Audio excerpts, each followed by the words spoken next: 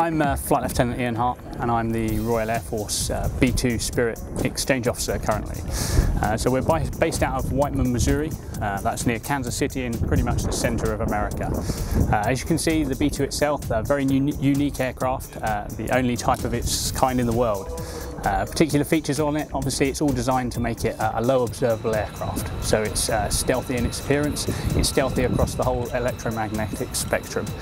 Particular features of interest, the engines themselves are buried deep within the aircraft to reduce their noise, their footprint of infrared kind of sensitivity.